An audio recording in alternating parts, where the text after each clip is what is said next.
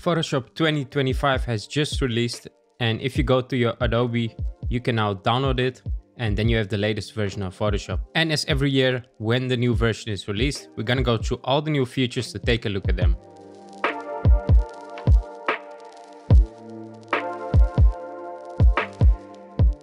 So when we go into Photoshop, and let's go to the remove tool, which you can find here.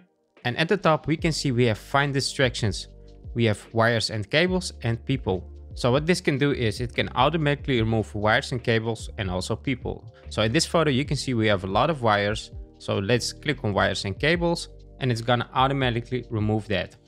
Now here you can see the mode. I have mode generative AI is off. That means it's not gonna use generative AI to remove these wires.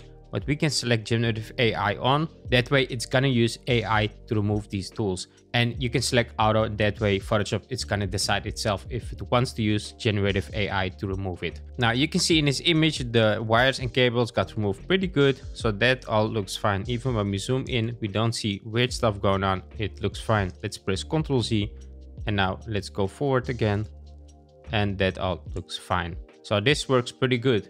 Now the next one is to remove people, and this one is a bit confusing because when I have a photo like this, for instance, and I click on people, it's gonna give me this warning. Couldn't find any people who are not the subject of the image.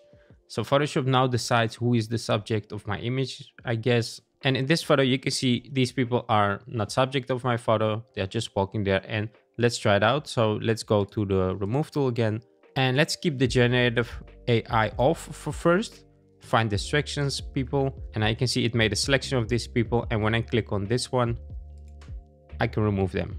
Now the next feature is Adobe Firefly image model. It got a lot better apparently, and it creates really photorealistic results. Let's say here, like they say, when you use this, and when I use this one and write a frog, for instance, it looks pretty good, although it has 3 eyes or maybe even 4 eyes here.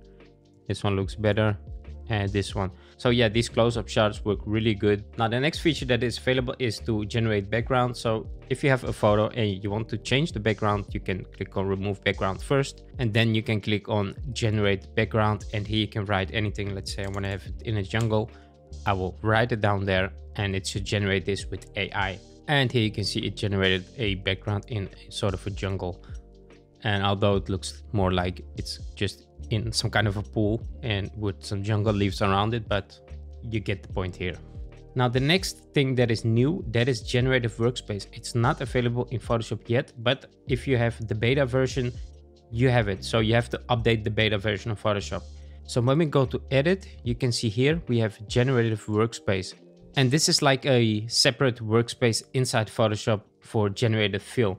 So here you can see you can get some inspiration here. For instance, you click on one of these images and you can see that the prompt that was used, etc. And you can use the same prompt here. For instance, I want to generate this. I will click on generate, and it's gonna use the same prompt to generate the same kind of image. And now you can see here we have this whole separate workspace where we can do everything with the image.